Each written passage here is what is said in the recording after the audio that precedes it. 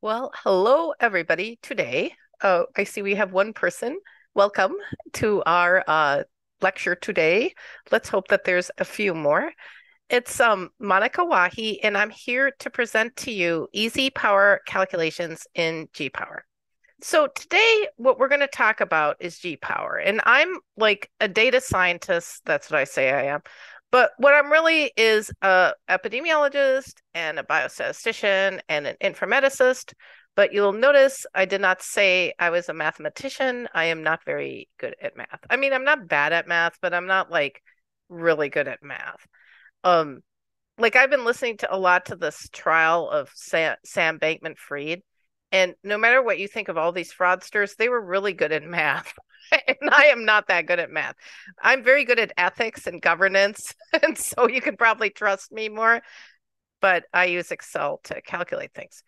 And I also use G-Power. So G-Power is a dedicated application that was developed, and I was actually looking something up before I started. It was developed actually in Germany in the 90s. And so you'll see this application, it's free. You can download it. I'll show you where, and I'll show you how to use it. But you'll see it looks kind of like Windows XP. And so applications that look like that, sometimes they're built in that era, and this one definitely was. But don't like judge it by its cover. Like it's, and also Windows XP wasn't that bad. It's like a really good interface, I think. Okay, so this application was built just to calculate sample size. It's just for power calculations. It's not for anything else. And so you might think, if you have a kitchen gadget and it just does one little thing, like it just removes eggshells or something like that, you're like, what a waste. I am not putting that in my kitchen because my kitchen's so small. But, this is not a kitchen. Like you can have dedicated apps for just certain little tasks in statistics or biostatistics. And why is that not a bad idea? I will tell you why that's not a bad idea. That way, you make sure your math is right. And that gets back to the fact that math is just not my strong suit. Um, you have to really kind of have your mind on math when you're using proc power in SAS. I mean, there's just so many ways. You can use a calculator. You can use a spreadsheet to do power calculations. The advantage of G power is it is menu driven and it's well documented, and you can just use it. It helps you stay unconfused about what you're doing, because what you're doing is really important. If you're calculating sample size for like an epidemiologic study, that's going to impact the budget a lot. And so you can just imagine I've been in kind of pretty bad situations, not really bad, but like challenging situations where I'm the one who's making these calculations, and people are like, okay, if we, for every 10 people we have, we can afford to collect less data from them. And they're like, okay, but if you don't have enough people, you won't have a study. So you end up sort of having all this political discussion around what the sample size calculation is. The last thing you want to do is get it wrong, right? So that's why I just love using G Power. And in fact, like if you just download G Power and you start to use it, you'll probably be like, okay, I don't know what to do. The best way to sort of explain how the power of G power is to use it in an actual biostatistical context, which is why I held this today. Is I wanted to just explain how you use G power to actually estimate sample size, like you're writing a grant and it's going to matter. Okay. But before I get started, I want to encourage you to sign up for my free online workshop that I'm holding in November. It's called Application Basics, and the theme is integrating application pipelines. So as you probably just guessed from my little introduction, I love to use applications. I use R, I use SAS, I use GPower, I use Zoom, I use a lot of different applications. But when you're a data scientist, your job is often not to make them or use them. Your job is to put them together in pipelines. Is to figure out like what are the right applications for what you're doing. And that's sort of like more of a management function. And unfortunately, a lot of people in biostatistics or in healthcare informatics, we didn't go through business schools and we didn't go through computer programming schools. So there's a lot of terminology and knowledge around applications we just don't have, even though we're smart. or at least I'll speak for myself. I'm pretty smart. But I didn't know any of this. Okay. There was a time in my life I did not know any of this that I'm teaching in the workshop. And so that's why holding the workshop is so you can learn what I learned and just have a crash course in it. So what I did was I used to hold this workshop in like 3 days, but I managed to get it down to 2 and put it over a weekend. So if you work during the week, this is perfect for you. It's Saturday and Sunday, November 18th and 19th. The sessions start at 12 p.m. Eastern time, and they'll each be about like 4 or 5 hours, depending on how many people show up, because it's a real workshop. Like we're going to go through this online course I've already programmed, which is part of my data science mentoring program, which you can find out more about if you're interested. But this course is one of the core courses in the mentoring program. And so I give you a free access to this course, and then we all meet on Zoom. And it's a workshop, so you got to be there. You got to be paying attention and doing your challenges together. And hopefully it'll be a memorable experience, or you can do a little networking, learn a little something about applications, and just kind of add to your data science toolkit. So if that sounds like fun, please, I encourage you to sign up for my free application basics workshop. All right, now back to our regularly scheduled program, G-Power. All right. So before I go to the actual software, G-Power, I just want to explain kind of the use case. You want to download these slides because I've got these links. I actually had a blog post documenting me doing this use case, but I don't think people read it much. So I thought, oh, I'll just talk about it on here. Okay, so what is G-Power? As I was saying before, G-Power is a standalone application you download and install that is only for doing power calculations. Okay, so it's only for, so the term power calculation is synonymous with sample size calculation, which I don't know why we call it that, why we say power calculation. I mean, you do end up calculating power, but that's not the point. The point is to calculate sample size. So, but I mean, if you want to feel cool, you can say power calculation. Like I was in Florida. I used to be married, and my husband, he'd say power calculation, because in Florida that would be their accent, but we're from Minnesota, so we'd say power. But anyway, the advantages of using G-Power is that the interface, the way the guided user interface, these drop downs, you'll see it helps you make sure that you're doing things the right way. And I actually have done a calculation in G-Power and thought it was right, and then noticed I had set a drop down wrong. So like you can take a screenshot of what you did and you're like, ooh, I didn't do that right. So it's like super helpful. Like you can tell if you screwed something up. And it does all kinds of power calculations. What's cool about it is it does all kinds, but what's not cool about life is you usually only end up doing certain things. Like whatever job you're in, you usually focus on a domain. So maybe there's only part of G-Power you ever use, but and that really is obvious with me because you'll see me demonstrating only certain things that I use all the time, but that's going to happen to you too, right? That's just work. So the disadvantages, now you're probably thinking you're selling G-Power. Well, there's disadvantages. And the disadvantage that people who are really good at math and programming would cite is that it's really manual. Like you have to click, click, click, calculate, click, click, click, calculate. And you got to be organized about the results of that calculation, because each time you do a new one, it erases and you get a new one, right? And so maybe you've got to do data collection on your answers. Yeah. And so that's part of what I'm going to demonstrate. It's just how do you do this manual operation and then keep track of what happened so you can go and communicate with the rest of your team. All right. So this is the scenario that we're going to look at today. We're going to look at bleeding on probing, which is an oral health measure. BOP, it sounds like ba-ba-ba-lua. Well, it's not fun. Okay, bleeding on probing is not fun. Okay, it happens when you have gingivitis. So I don't know if this has ever happened to you where something, either maybe you haven't had an opportunity to brush your teeth or whatever, but your gums swell up and they start kind of bleeding and feeling inflamed. Now, what would happen if you went to the dentist when that happens is they have a dental probe that they can probe 6 sites on each of your teeth, right? So let's say they take one of your teeth and they probe all 6 sites. They look at the sites and they see if any blood comes out. If blood comes out, it's yes. And if blood doesn't come out, it's no. So if they probe one tooth 6 sites and blood comes out 3 times, you have a BOP of 0.5 on that tooth, right?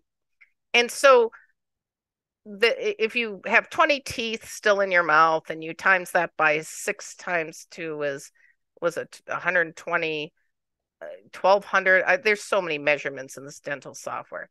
But anyway, I'll tell you that dental EMR software is crazy. The visualizations are awesome. Like it's just calculating BOP for you on the fly. It's cool stuff. But anyway, what if you're doing research? Okay.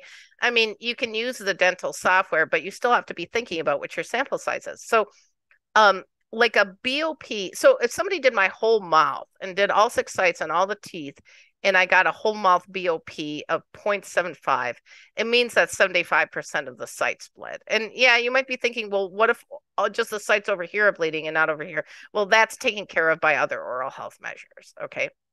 But anyway, the reason why I'm going over BOP is I just want to tell you that's our outcome in the study is BOP. Like whether or not your gingivitis went away, that was the treatment. It was a treatment for gingivitis. And so it means that the effect is going to, like the outcome value is going to be somewhere between 0 and 1. Okay. That's the outcome. So everybody's going to have an outcome of that value. And the reason why that's important is when we go and approach our power calculation, we have to have an effect size. Like, so I'll continue with the right side of the slide. So CX stands for chlorhexidine mouthwash. So that can help with basically what's happening is your mouth is infected. There's pathogens in it. And this chlorhexidine mouthwash, it gets rid of the pathogens and it therefore the inflammation goes down and the bleeding goes down. But the problem is it doesn't taste very good. It tastes pretty bad actually, and it stains your teeth. So the person I was working with had developed this natural mouthwash called NSM, and we were going to do that as a comparison. And so it's like we were kind of doing a comparison study. So you might be like, well, you wouldn't really expect an effect size from that. But let's just pretend we were doing a treatment study. And I mean, we're comparing like to placebo or something. Actually, I'll cut you to the chase. We studied this mouthwash for something else. And I was really surprised it worked. When we never did this study, we were just calculating sample for it. I think we decided it was too much trouble. But I really thought this mouthwash was going to be like a placebo. I didn't think it was going to work. But anyway, we really didn't know what to expect. My colleague's really cool. She did kind of a pilot study so we could see what the average BOP was on her patients, but it honestly, I just kind of had to do some guessing. So, okay. So now we're going to go over to G Power. So first, I just want to point out, if you download the slides, it'll lead you to this web page. And what's important about this web page is it's actually in German. I told Chrome to like translate it to English. And so when you go down here, you'll see it's at like a university in I think in Germany. Yeah, in Dusseldorf. And you'll see there's all this stuff on here. It's actually a little tricky to find out where you download the application. It's down here under download, and you'll love these license terms, which is basically this is open for anybody. You can take screenshots, you can anything. And so here it says download it for Windows and download for Mac.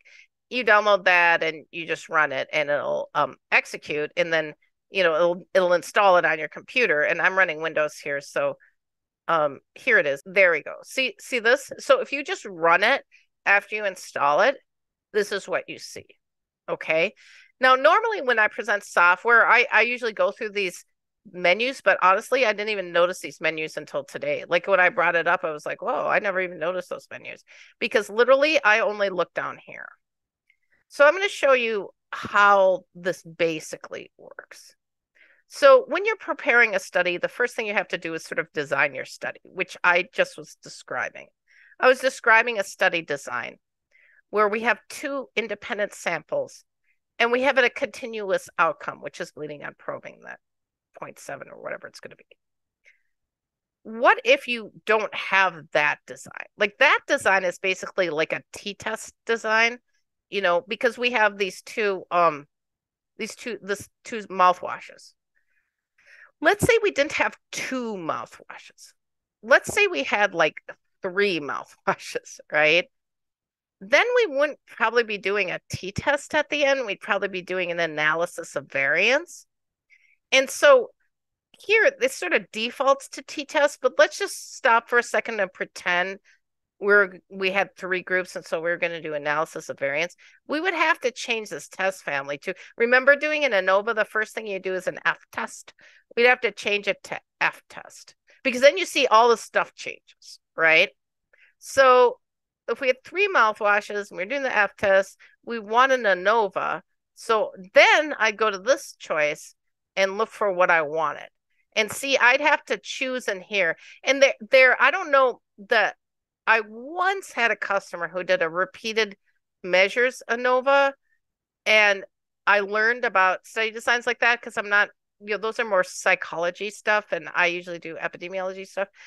But if I had to do it again, I can. I know how those study designs go, and this is exactly where I would go to try and figure out how many people put in each group. All right. But we're back on bleeding and probing. So I'm going to go back to t-tests. And then what we're going to do is choose the choice for my situation. And for my situation, when you look at it here, remember how I said I'm almost always looking at the difference between two independent means. In this case, the NSM versus the CX group. But sometimes I'm also doing paired t-tests. So let's say the study design was different. Like let's say we were getting people at baseline, we're getting the baseline BOP, and then we were going to give them some mouthwash and then do a follow-up BOP. That would be a paired t-test. Okay, but we're not doing that. We're doing two independent groups. So basically I'm asking the question, how many people do I need in each group, in the NSM group and the CX group? So let's choose that, right? But now I have the choice of type of power analysis. So just to remind you, when you're calculating sample size, what you're really doing is you're taking this big equation that has a whole bunch of variables in it, and you're setting the values of some of those variables and then solving for the other one, which is, of course, total algebra, which is why it's hard on me, right? I don't have any trouble choosing the values of the variables I want to enter. I just have trouble working it through the formula and getting the result. And that's what G-power does for me. So here's the type of power analysis. And notice how they name them and then explain what it is. Like, for example, we could do sensitivity, and that's where we compute effect size. That's where we're solving for effect size, right? But we don't want that. We want a priori, which is where we're solving for sample size. So we're going to compute sample size, but we're going to give them alpha, power, and effect size. Okay, so that's what we're going to do. Okay, so now, everybody with me, I want you to look at this bottom part. So we filled this in, chose what kind of test we're going to do, chose exactly what kind of test within the test family we're going to do. We chose exactly what we wanted to solve for. And now we have to choose these input parameters. And then we'll click calculate, and our output parameters will come here. Okay.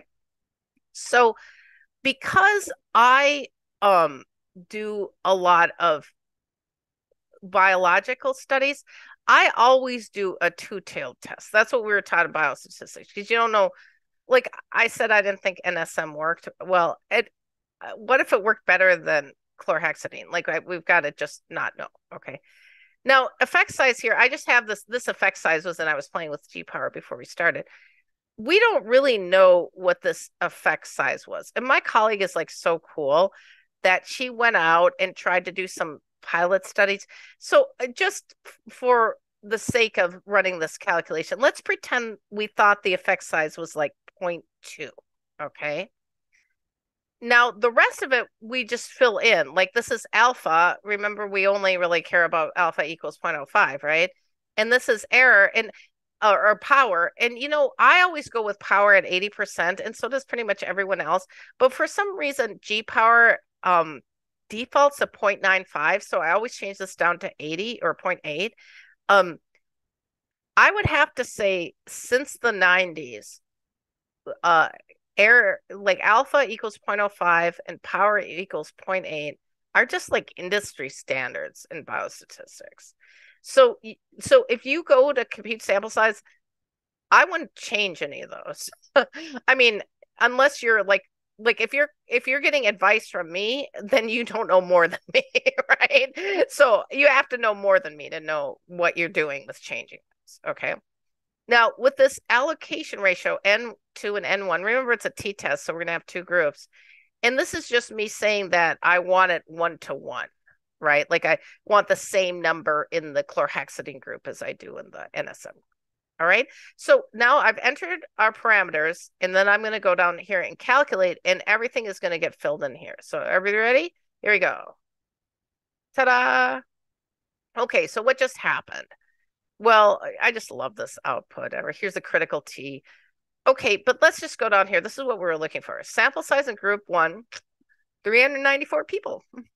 And in group 2, 394 people. Do you think we have, we could not do this, okay? We cannot do 394 people at the dental office, right? So whatever I pick for effect size, it's not going to work, right? So that's when I started, let me move over to my documentation here. So this is actually, you could download this. This is from the slides in that blog. This is a spreadsheet.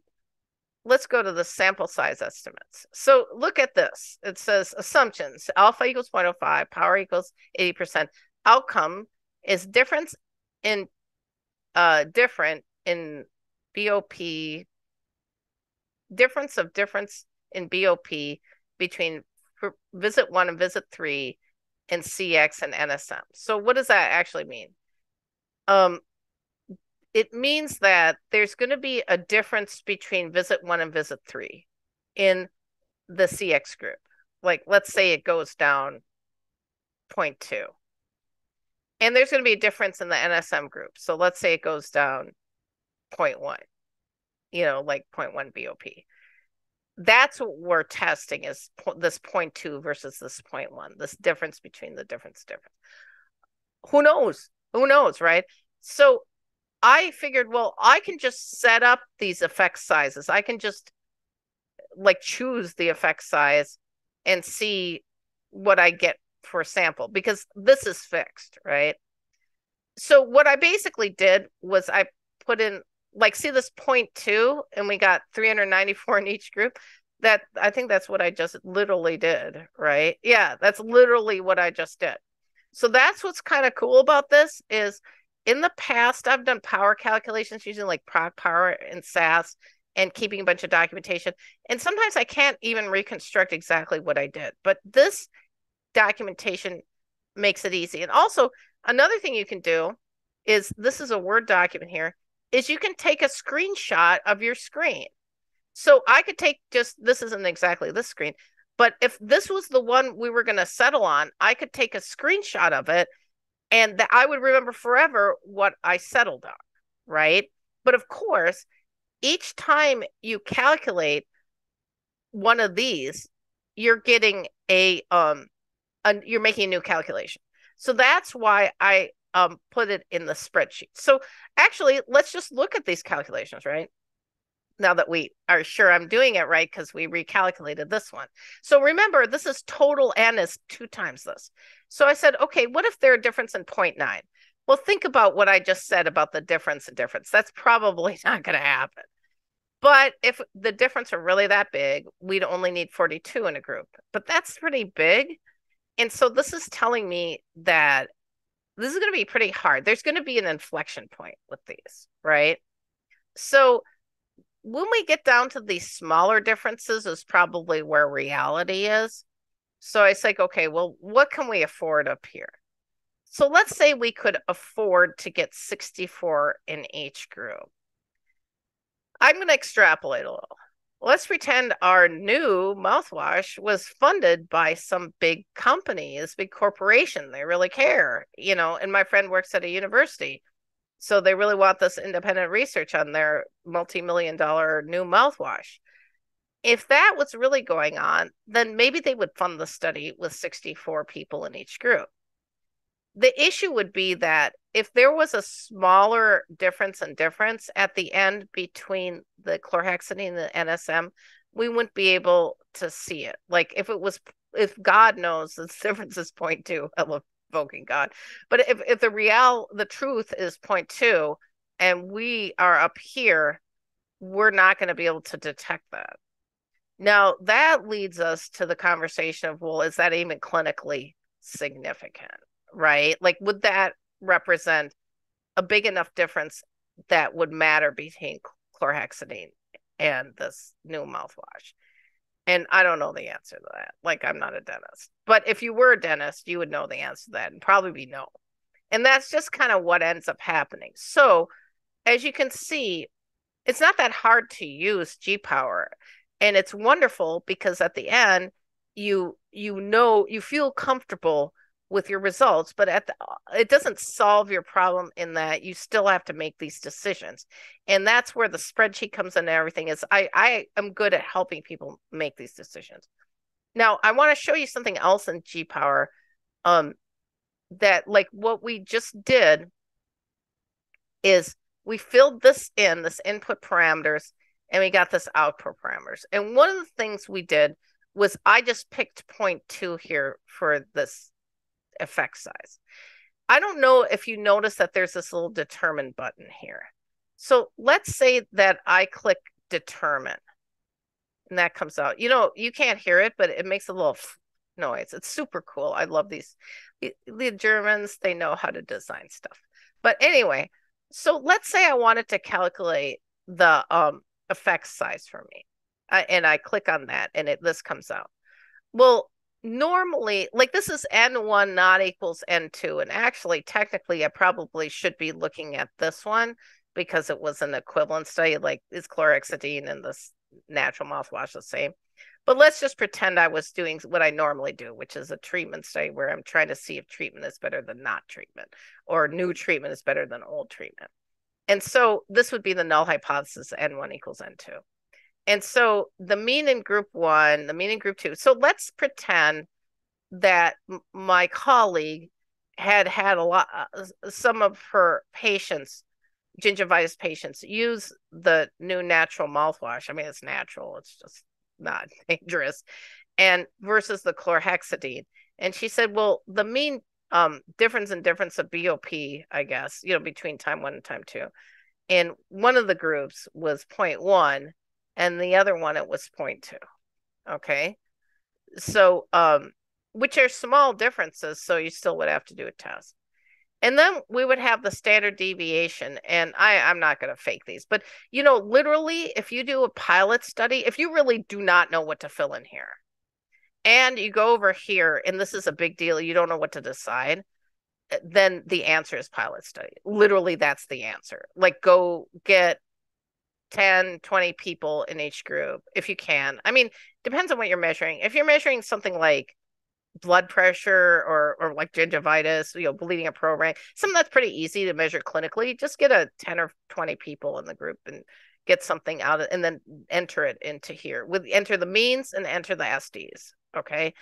But if it's hard to measure, like it's labs or something, try to look up some historical data from old patients, like old former patients, or see if you can find something in the literature. Sometimes I'll assemble a whole table. In this case, it was just an easy clinical measure. But sometimes I'll really scour the literature and I'll assemble a whole table of estimates. So I know I can put something in here. And you can always recalculate it a bunch of times. But I need to feel like I'm in the ballpark, So, but anyway, so I filled this in. And what's going to happen is after filling this in and hitting calculate here, if I hit calculate here, it'll just calculate the effect size down here, right? But if I hit calculate and transfer to main window, that's what it'll do is go fill this in here. And then I can hit calculate here and get that 394. I guess this ended up coming out the same way. All right. And so now I'm going to go back to the spreadsheet. So basically, we made these agreements and I did kind of 2 simulations. Like I was just kind of, this was me doing my own little pilot study. Let's see here.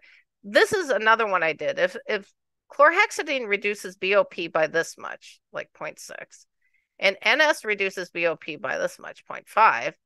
And here's the effect, 0.1. And here's the effect size. So you can see what happened is I'm simulating pilot studies here, calculating the effect size using that determine, and then getting the N and H group, right? Actually, just for fun, let's sort this, and let's actually sort it by N and H group, if I can remember how to use Excel. So we're going to do N and H group. Let's do smallest to largest, okay? Because we want to save money. So it looks like at 64, we can answer like these 3 scenarios because the effect size is here, okay? If the effect size is any bigger, we almost double our sample. So we're up to 100 here. Now we're up to 146. And this is in each group. So you got to really double this in your head because that's your so this one, I keep sort of hanging out at this 146 in each group. I feel like if we had, I'm really being imaginative here, but if we really had sponsorship from a company that they, like if they said to me, Monica, I'll fund you at any of these levels, I'd say, honey, just fund us here. Because honestly, if I don't think we find a difference at the effect size 0.33, then it's going to be hard to make your marketing materials, to be perfectly honest. Here we go. So this was just a screenshot that I saved from that blog post. So, and I guess on the blog post, we had that pilot data. I don't remember. I wrote this a long time ago. And this is just a summary from the slide of what I was just doing. So does everybody then understand what just happened? Like we downloaded, or I downloaded before you got here, I downloaded the G-Power application, and it's in English. I just realized, they wrote it in German, but it's in English. I installed that and actually was playing with it. But what I really wanted to show you here was just how it's not even so much G-Power. It's the fact that you've got this awesome calculator. So that solves this problem that you have when you're helping somebody with their sample size. And so you can get on with the hard part of trying to make these decisions, of keeping this documentation, of keeping like these spreadsheets, because now, I mean, this happened years ago. And if somebody said we chose this sample, this level, I can totally defend it. I totally know what was going on. And that's really what you need, because at the end of the study, do you think you remember what you were doing at the beginning of the study? That's why you have this documentation. All right. Well, I hope you like my presentation. And if you weren't here at the beginning, let me remind you that I'm holding my free online workshop this or next month, like starting next month is in one day. But happy Halloween, everybody. On November 18th and 19th. It's a Saturday and Sunday. So you might be like, why would I spend like a few hours, starting at noon Eastern time on Saturday and Sunday with you, Monica? And the answer is because you'd have fun. We would be learning about application basics, integrating application pipelines. It's a workshop, so other people like you would be there, and we'd all be on Zoom. We'd all be talking about applications like G-Power, but kind of not like G-Power, because as data scientists, we get data out of applications. And we often don't understand exactly how they were built, but we don't want to go get a degree in computer science. So this is a crash course in like how applications are built, terminology around them, how they're designed, who builds them. People go through, data scientists especially go through my workshop. They often have like epiphanies about why certain things are a certain way. They're like, oh, I always wondered about that. And so please come along, sign up if you're interested. It's free. And also it's based on my free online course, Application Basics, which is part of my online data science mentoring program, which you might be interested in. But mainly this course is part of the core courses. And so if you sign up for the free workshop, you get the free online course, and you get to come and network with everybody and learn about applications. And it'll be a good time. I mean, if you're the kind of person that in your free time, you like to learn stuff, like you go to the library or you go to an art museum, then you're the right kind of person to come to this workshop because you'll learn a lot in a short amount of time and hopefully have a lot of fun. Thank you very much for showing up to my G-Power presentation, and I hope to see you again, and I hope you have a good week. Thank you for watching this video, which is part of the Public Health to Data Science Rebrand program. If you are interested in joining the program, please sign up for a 30-minute Zoom interview using the link in the description.